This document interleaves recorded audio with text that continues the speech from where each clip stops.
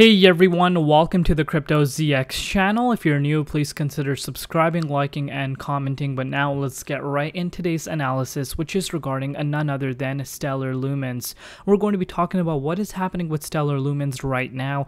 Obviously today is Sunday, and where we could see the price going as we do go into this upcoming week ahead of us. If we're looking at the altcoins, we're seeing some green across the board, definitely something that we will take. But remember, like I've mentioned, CME futures are closed on the weekends, and manipulation can occur. So it's really going to be interesting to see how the market reacts as we do go into this upcoming week ahead of us. So if we're looking at XLM, down about 1.4% over the last 24 hours in USD comparative, currently sitting at 12 cents, and it's also down about 1.7% in BTC comparative.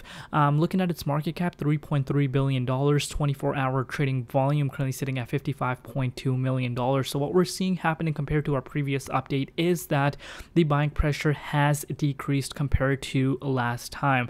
But now let's take a look at the price, see what is happening, what are some trends that we should be looking out for, and what could be potentially the next price targets for Stellar Lumens. As always, just a quick disclaimer that anything on this channel is not financial advice. Always do your own due diligence and research when you are investing in cryptocurrencies. So let's take a look at XLM right now and see what is happening as of now. So if we're looking at Stellar Lumens price right now, you can see something very similar is happening as to what was happening over the past few days. So once again, we're finding ourselves at that same support line. And remember, this support line is not something that we should be ignoring. Look at this. This was one of the previous massive levels of resistance in 2020 when we were breaking out towards the upside.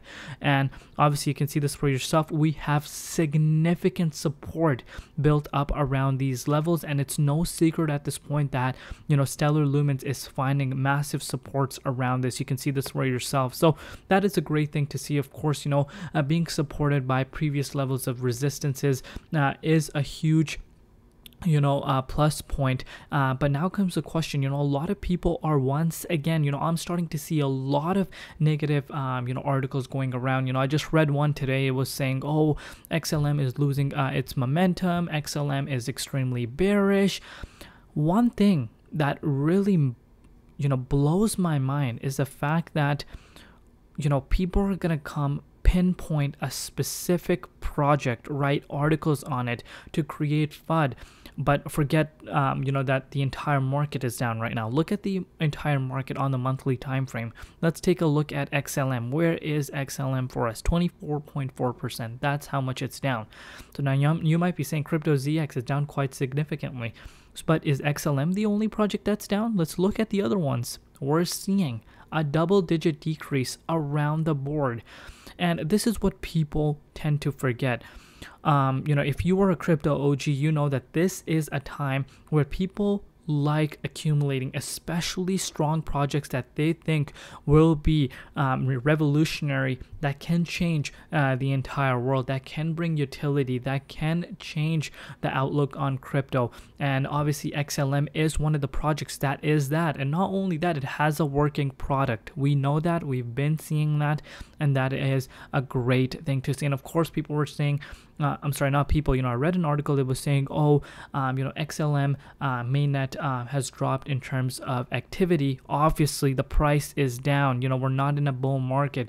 People are going to take everything possible to hit a project, but that is quite interesting. But let's take a look at it on the hourly time frame.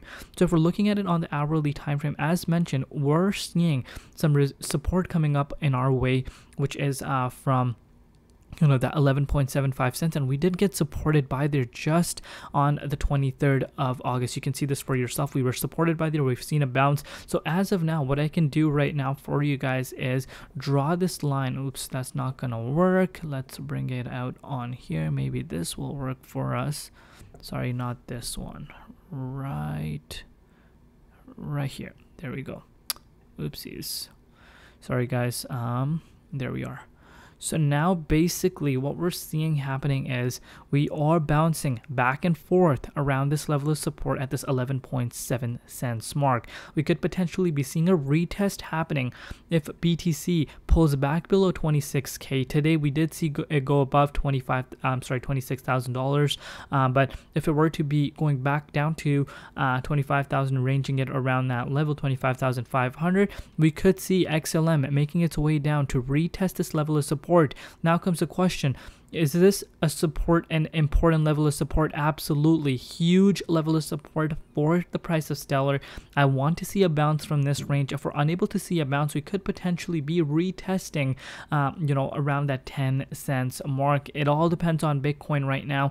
But, I've said to you guys before, I am thinking that XLM is going to be one of the leading contenders in terms of the large cap coins that will make some massive gains this cycle, hitting new yearly highs and all-time highs as well. We did see the power it has, the correlation, the positive correlation between XLM and XRP is there.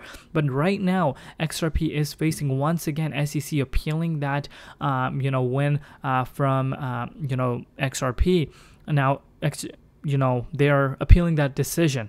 So that gives XLM an advantage in my opinion. Yes, we are seeing that correlation play out. It's not no secret. I'm not denying that correlation part, but I think this will be a big plus point for Stellar as well, because Stellar at the end of the day is a competitor to XRP, and I think a lot of people are starting to realize that. Not just people, big organizations are working with Stellar, so that really paints a good picture as to where this project really is going. But at the same time, that is not take on XRP. I'm a huge fan of XRP. I want that project to succeed, and I think SEC is not going. I made an update on XRP. I would want you guys to go watch that. A very interesting take on that. And I think XRP is not going anywhere in terms of even with this case anymore. I think that decision, if they were to even appeal or whatever you want to call it, I don't think that judge is going to let these guys get away with this, and I'm very confident that it will be denied this time around. Now, if we're looking at the Bitcoin rainbow chart, guys, this is BTC, Bitcoin, the king of the markets. I want you guys to pay very close attention to this chart. You can see this dark blue zone. This dark blue zone is considered a fire sale.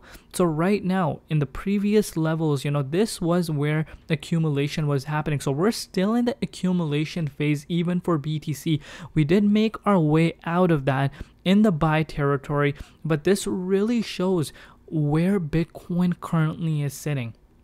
This is giving us an understanding where Bitcoin right now is ranked and what potentially could be BTC's price action as we do go into after halvening time.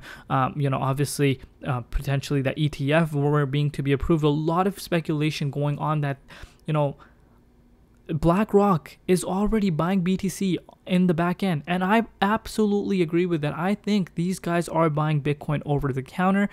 There will be massive negative news coming out of here just to shake out the weak hands to pick up BTC at a cheaper price.